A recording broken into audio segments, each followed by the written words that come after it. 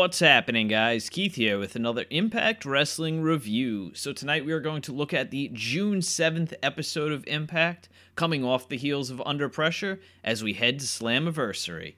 So, pretty good show tonight. Have a lot of positives to say. I really enjoyed the storytelling. The matches were good. Overall, good show.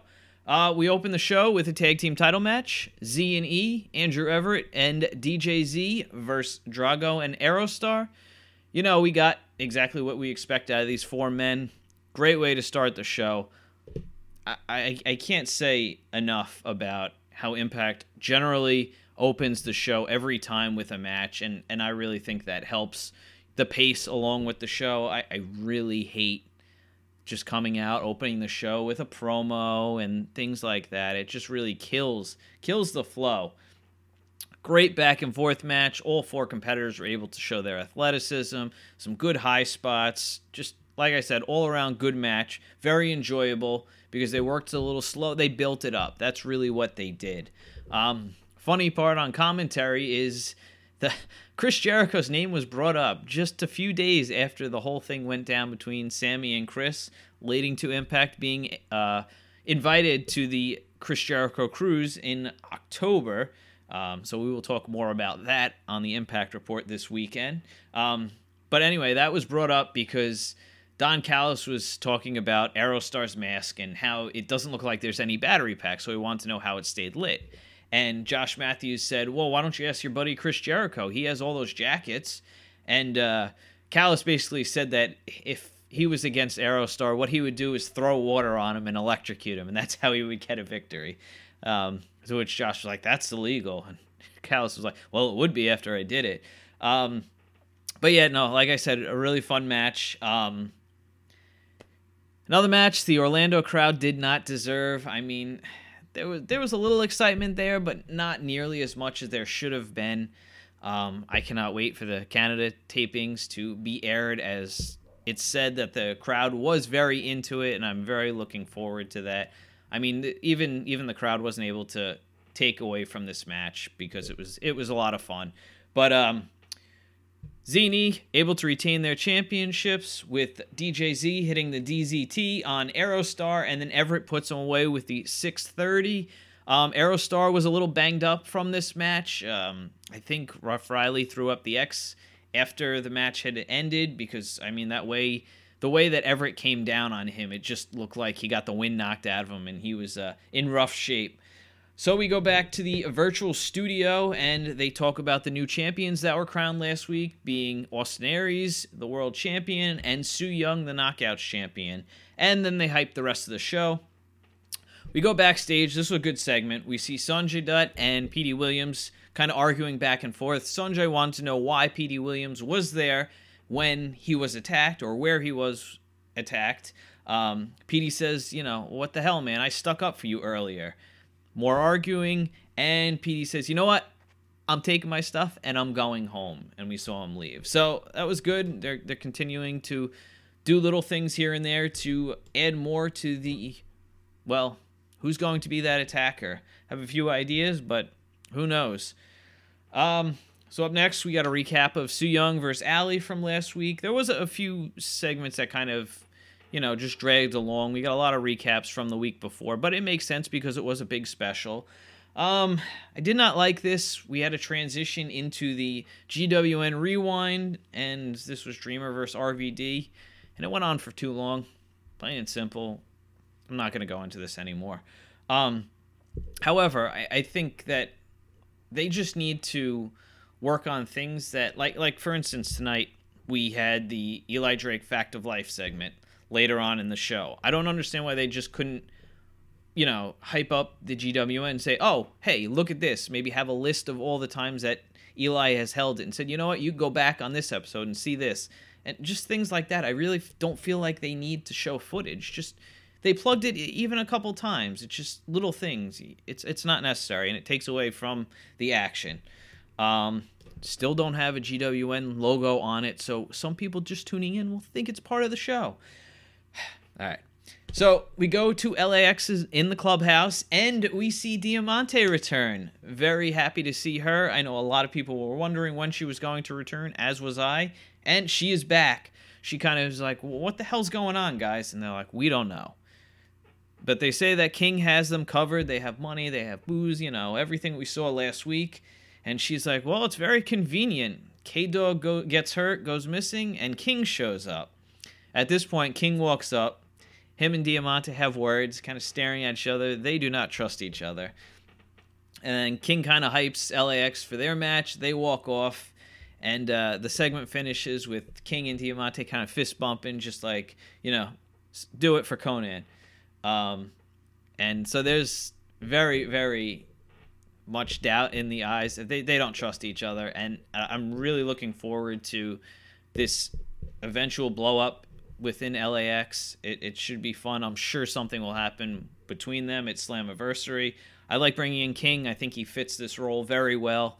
Andrew Everett said something along the lines of, look at this shady dickhead on Twitter, and it was just hilarious. So that brings us to the Cult of Lee versus LAX. It's funny to think that a few months ago on Impact, we were not able to have multiple tag matches on a show because there were no teams. Tonight we have 2 big tag matches with 4 great teams, and it's just good to see that they're little by little they're building every division.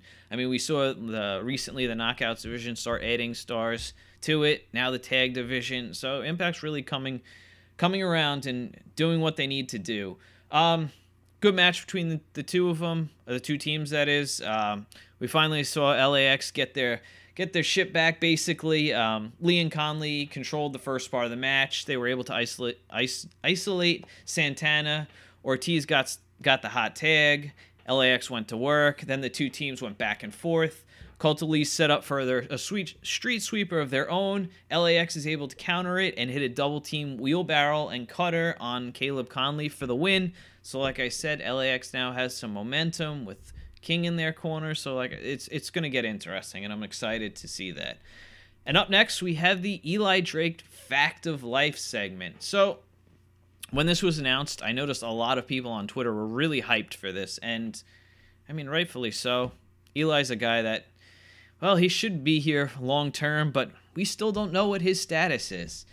And I get why he wants to go to WWE, but just feel like he goes to NXT. He's got a long list of people in front of him. We have, the champions. EC3 is ahead of him. You have Ricochet, Velveteen Dream. You have so many people in line already, and he's just going to drop to the bottom. He's 35 years old, so I mean, he's still got a decent amount left in the tank, but who knows? And if he's able to go straight to the main roster, well, we've seen what the hell has been happening with Bobby Lashley, and it's not pretty. So hopefully we get some good news sooner rather than later, but not much we can do about that. So the Fact of Life segment, he's going to name the top 5 dummies in Impact Wrestling. Number 5, the Impact Zone fans, and I think this is how we all feel. So number 4, Austin Aries. Well, there's enough there. Number 3, Impact Management. Well, not a surprise there. And number 2, the fans of Impact. I feel like it was a little different. I mean, it was the first, number 5, I believe he said the Impact Zone fans. And then number 2, he kind of made it a generalization of the entire fan base. And then number 1 is Moose. And rightfully so. And here's a heel with good, making good points. He refers back to Eli Drake, obviously, himself, winning the world title briefcase from Moose. And so at this point, they set up a match for next week. Moose versus Eli Drake. I believe commentary made note of this. Winner faces Aries at Slammiversary. At this point, Moose comes out. He says to Eli Drake, "You're the number 1 dummy because you don't have the tag titles since you lost them, and you couldn't beat Pentagon." At this point, Drake attacks, he says he doesn't need gold because he is gold, and then sucker punches Moose, hits the gravy train, and drops the podium on him. Great segment, great way to build to the match, considering they only had a week to build. So good stuff, and should be a big match either way at Slammiversary. Then up next, we have Rohit Raju versus Brian Cage. Yeah, this isn't a huge shocker there. Rohit comes out of the gate fast, but it's quickly downhill. Brian Cage hits Weapon X for the win. And next week, we find out it will be Brian Cage versus Matt Sydal. Matt Sydal comes out, grabs the microphone, and he talks about how great Cage is, and he says Sydal has looked through his third eye and that Cage has inner weakness. He says he can help complete the machine, though. Sydal says he can forego his X Division title match, and Sydal can help him open his third eye.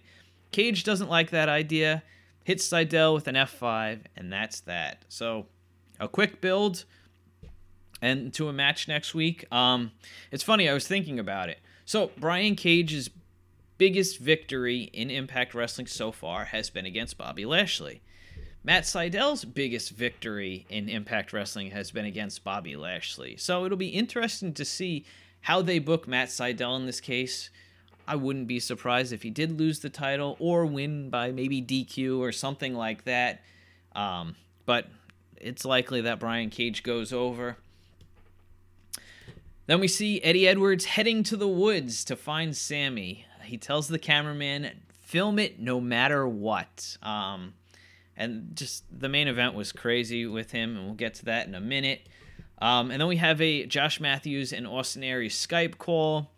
This wasn't really necessary, but it helped build the main event, or which probably will be the main event next week, and the match at Slammiversary, because Josh asks Aries about if he has a preference on who he wants to face, either Moose or Eli Drake.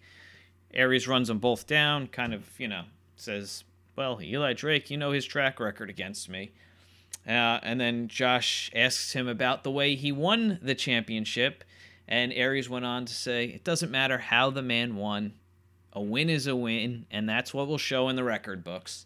And then he asks who he thinks is going to win the number one contendership match next week, and Aries says Eli Drake, because he isn't afraid to do the dirty work to get the job done, just like himself. So, just a little thing to hype up the number one contendership match next week and the main event at Slammiversary. Then we get the highlights of the Slammiversary press conference, and we get a look at the return of Madison Rayne, and she wants to be a 6-time champion. So I'd assume she will be getting a title match in the near future. What with Rosemary down, I'm sure they really want to do something with her and Su Yung. And Sienna, we still don't know her status after what had happened back in, I think that was the January tapings. So, yeah, 2 big names in the Knockouts division that have gone down. Then we go backstage, and we have Mackenzie interviewing Tessa. Tessa kind of says that she's a winner because she makes things happen. Kiera comes up and says she didn't come here to say that, Tessa had her first loss handed to her, and she didn't come here to say that after all the talking Tessa did, and at this point, Tessa attacks Kiera, the 2 brawl, and until security breaks it up. We find out that next week it'll be Kiera versus Tessa, and I believe a no disqualification match. Then we go backstage more, and we see Moose, and he is irate about what happened at the hands of Eli Drake. He says he is not only going to beat him next week, but he is also going to hurt him. And it's time to go out to the woods. So, Sami Callihan versus Eddie Edwards in the woods. I really like that Impact is getting more edgier. A lot of cursing in this episode, obviously beeped out, but it just feels like a more mature product, and it's something that we kind of need in the wrestling world right now. So, of course, Sami is playing mind games with him. Eddie runs into Jake Christ first as he's hanging out in a tree. I believe he either saw Sami or it was Dave. I think it was Sami, and he starts chasing him, but then he gets attacked by Jake. Eddie starts choking Jake with a piece of wood until he's passed out.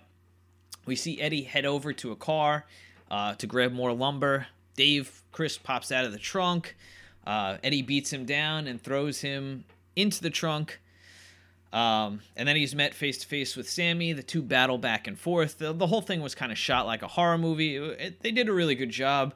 At one point, I think it was Sami, he threw like the skull of a a bull or whatever it was, some sort of cattle at Sami Callihan, at Eddie Edwards. I think he went to charge at him with it in a tree as he was in the tree. Like I said, they battled back and forth for a while, and at one point, Eddie grabs the horn of the skull and starts jamming it into Callahan's head. Blood's pouring down his face, and basically Eddie was going in for the kill until Alicia and Tommy Dreamer show up. Tommy tries, at this point I think Eddie had grabbed the bat as he was going to end Sami. Tommy tries to pull the bat away from him. Eddie kind of nails him with the bat in the chest, so Tommy's on the ground.